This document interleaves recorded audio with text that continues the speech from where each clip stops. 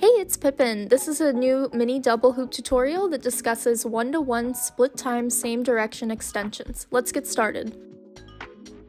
In your right hand is the orange hoop and in your left hand is the blue hoop. You're going to want to practice the prerequisite move, which is the extension, in both hands, in both directions, just to maintain symmetry in your body. If you need help with the extension, check out my split time opposite direction extensions tutorial, which has a detailed description for both hands.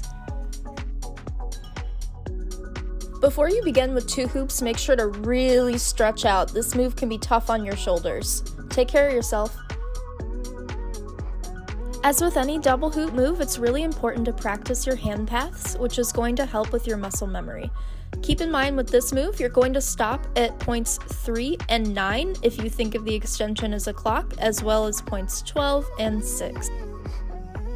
Now it's time to put everything together. So keep in mind you're going to want to start out really slow at first, that way you don't get too dizzy, and stop on points 3 and 9 and 12 and 6. This is going to feel really awkward and stretch out your shoulders at first, so just get used to it, start slow, and you'll get there. If you notice yourself becoming dizzy, try utilizing the spotting technique from ballet. It will help maintain your equilibrium. Now you can do split time same direction extensions with your mini or double hoops. If you have any tutorial requests, please feel free to forward them to me. I would love to help you. Have a wonderful day and stay safe and healthy.